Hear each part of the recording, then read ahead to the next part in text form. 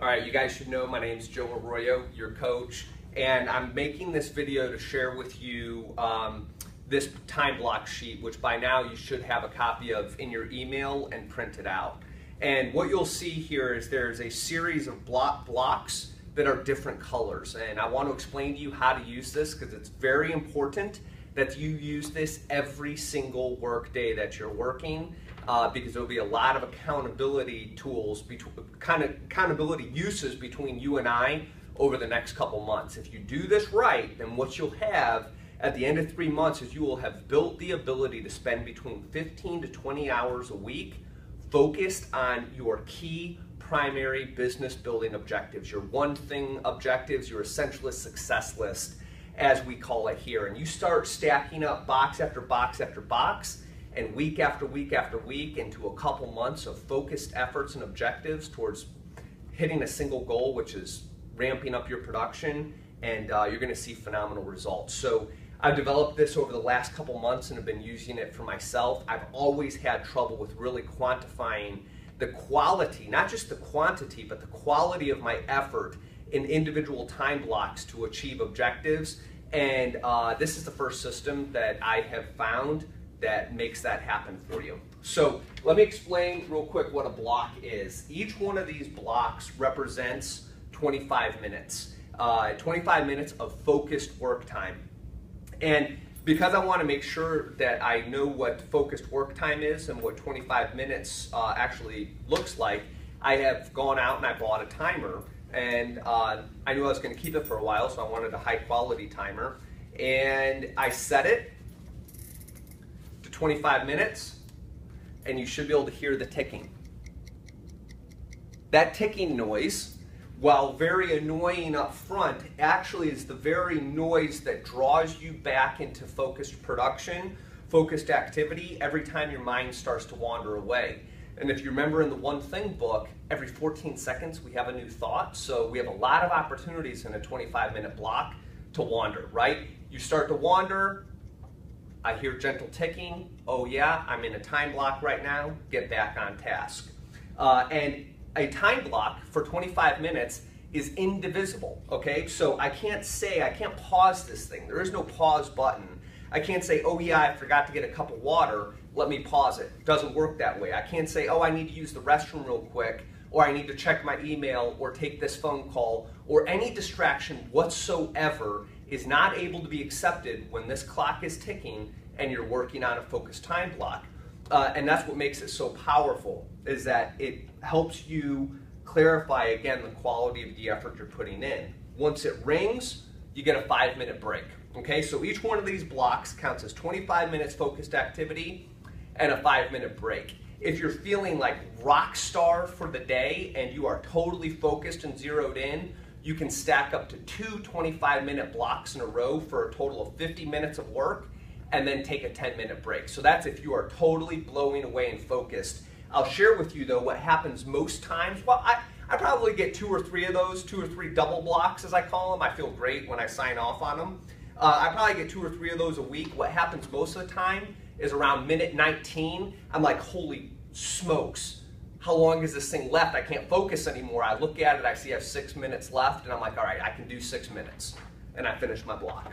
So once I do 25 minutes, undivided, no distractions whatsoever, if I accept a distraction, the block is void. If I try and get to minute 23 and then take an incoming phone call because it's that client I really need to talk to, guess what? The block doesn't count. Why is that? Well, it's about the integrity of the block, first of all. Second, it's about training your brain to be able to focus for 25 minutes without going monkey brain on you and taking distractions all over the place. What I found is after a while, my brain now knows how to spend 25 minutes focused without being all over the place every couple of minutes. It's pretty incredible. You got to train your brain to do that though. So that's a block. Every time you finish one, you sign off on it. The success list. You'll see on your sheet you have written above the lines here, the essentialist success list. And let me tell you what that is. That is not your to-do list. In fact, if you've read The One Thing or the book The Essentialist or the book Made to Stick, you'll know that very often your to-do list is the opposite. It is the 80%. It is the opposite of your success list. This is your focused success list for the week on what actions you could actually count as dollar productive activities. Those actions that if you did them, everything else would be easier or unnecessary, right? So like in the real estate business, business development and lead generation, if we go out there and make 75 contacts voice to voice, we know statistically speaking that that will result in one closed transaction. We also know that we'll get between 8 and 10 people who we can put into our database from those 75 contacts. And that database, what does that do? Makes everything else easier or unnecessary if we actually nurture it, because over time it will produce incredible results. So that would be a green time block, 25 minutes of focused activity on doing your business development or lead generation. Make sense? So the success list for the week then, let's say I know I want to do 50 deals in a year, and I'm just doing simple math here for you. Let's say I want to do 50 deals in a year, and that means I need to talk to 75 people a week. Well, then my essentialist success list, one of those is going to be to have made 75 voice-to-voice contacts, and I'm going to sign off on as many 25-minute blocks as I need to make sure that 75 happen. My next one would be I want to make sure I add 10 people out of those contacts to my database. And so, again, I'm focusing these green time activities on getting those 10 people added to the database. Pretty powerful. And then let's say I know that I'm really lacking on the quality of my listing presentation. I need a pre-listing package because that's the standard in the market that you're operating in, and you need to really improve the one that you have. Well, then after your voice-to-voice, belly-to-belly contacts and your database is done, then the very next one could be, now I'm going to spend green time, focused, priority time on improving my listing package. Make sense? Good. Thank you for the feedback. Gosh, I'm cracking myself up. So that's my success list for the week. It's one focused effort at a time. It's not something that you're hopping all over the place on. Does that make sense? Success list. Okay, great. Now, you'll notice there's more than just green time blocks. We have other energy systems here that we're working on. You'll see spiritual space, exercise, task processing, and green time. And so I want to break those down for you briefly. Spiritual space is, for me, it means I get up, read the Bible, read a book on whatever it is that I'm reading at the time, make sure that I spend some time in prayer and meditation before I get on with the day, because it helps me get grounded and to get a level of energy I can't get from anywhere else. And having worked with you for so long, I know that the same is true for you. When we don't feed our mind, when we don't feed our soul, we have an energy system that is seriously off, and we start to lose calibration on where it is that we are and why we're doing what we're doing, right? So you want to make sure you get that in. You sign off on it. Spiritual space is not necessarily a 25-minute time block. Call it 10 minutes for you if you want, but standardize it. Make it 10, make it 15, make it 50. Whatever it is, make it a block that'll work for you. All right, so that's spiritual space. The next block you see is exercise. Listen, exercise is a chemical bath for the brain. When you and I are talking and your energy is down and you're feeling down and all of these challenges seem so big that it robs you of your energy to go out and make these projects happen, these blocks happen, one of the best ways you can get back on track is to change your physiology. In fact, there is a great bold law that motion equals emotion, or another way to say it is that emotion follows motion. So if you're feeling down, that listing didn't come through that you thought it would, something happened, the realtor partner that you thought was going to do business with you isn't doing business with you now, you didn't get that loan, whatever it may be, I want you to know that the best way you can change that in that moment is to change your state, change your physiology, and emotion follows your emotion. Get some exercise in, at least make that block 10 minutes, preferably 25. Then we have processing. David Allen, productivity guru, has a great quote where he says, listen, if you are having trouble figuring out what it is to do, or you have a big problem you're working on, go clean your garage, right? Because it creates mental space. Well, this is you cleaning up your email inbox, your phone, it's cleaning up your desk, it's taking 25 focused minutes, not an actual doing, an actual just organizing, okay, here's the emails, if you can respond to that email quick, great, if you need to make some decisions on it, make a note. It's just kind of cleaning up what you're doing for your work and your surroundings. Very, very important. And then that's all to set you up to make a productivity specific environment for you to do your green time blocks. You'll notice ever so cleverly concealed, there's 3 lighter colored green blocks. And these lighter color, you may ask, why is it a lighter color and the others are darker? Well, these are 3 to remind you that to start your green time blocks for the week, these are on your planning and prep. And in fact, this is where you start this whole chart for the week ahead.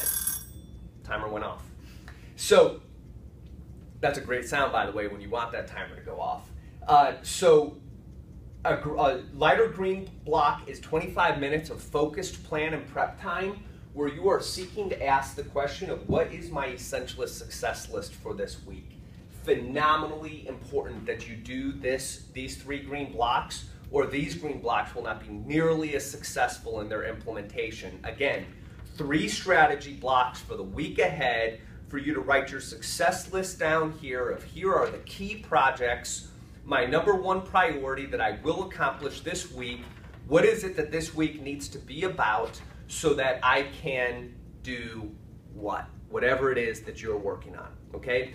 Very important. And then the next is your green time block, and that is this is dollar productive activities. This is the important and not urgent. This is the area where you get to say, this is not my to-do list, this is my success list. I'm gonna go out, create space, make time for me. It's 25 focused minutes. Anyone can do that. I can do it, you can do it. You can focus for 25. You take that green time task, you bear down, and you do it. And that's the block sheet. You'll notice here, and we'll be getting into this a lot as we work together, there's clarity of goal, clarity of action, clarity of results. When you have all 3 of these working together, this sheet becomes even more meaningful, and that's where we know what the purpose is that we're building these blocks towards. We know what our actions will be to accomplish that purpose. And then we have accountability through you and I to what the results are, and to the actions that produce the results. Very powerful. And you'll notice one last thing, because this will be written in actual typed letters on yours. This here says, my only power is in this moment. Right now, and right now, I choose ... Think about that. The only power we have is right here in this moment where we are at. The decisions we make as we go into each block will be what absolutely determine our ability to accomplish this essentialist success list and get you to where you want to go. So don't worry about yesterday. Don't worry about tomorrow. Think about, how do I put in the best block, create space for where you're at right now. It's the only power you have, and it is very powerful, so use it. That's the blocks.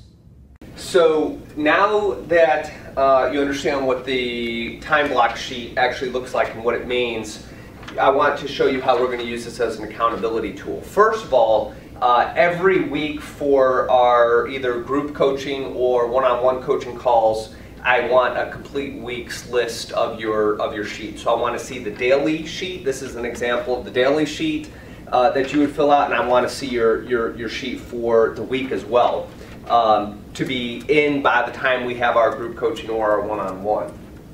And also, we're going to have group accountability. It's a powerful way to share and listen. No judgment, no criticism. This is all about us recognizing that putting in 41 half-hour blocks for 20 focused hours a week is not easy to do, and we're working this discipline into our lives till it becomes a habit.